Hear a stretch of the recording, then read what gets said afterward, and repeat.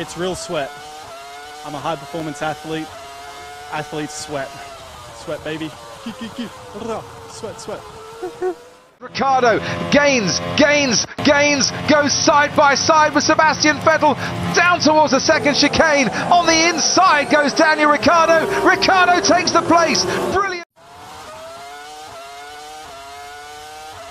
Close, Daniel Ricciardo is to Charles Leclerc, who tries to move over to cover the inside and forces Daniel Ricciardo the long way round or into the little switcheroo here. He's got very good traction coming out of turn 1. He's going to have to live with a Ferrari all the way around turn 2.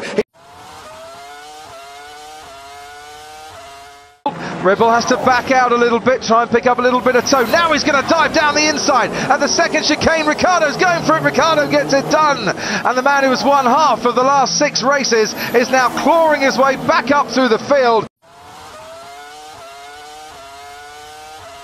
Rear of Bottas looks even worse now. Here we go.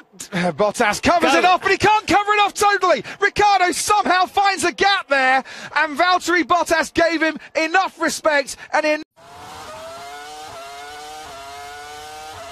now makes a move on Felipe Massa, and Daniel Ricciardo's in that fight, and Nico Hülkenberg as well, and Massa's getting sorted out by the pack, and down the inside goes Daniel Ricciardo. What a move from the Australian. He's picked up a couple of places.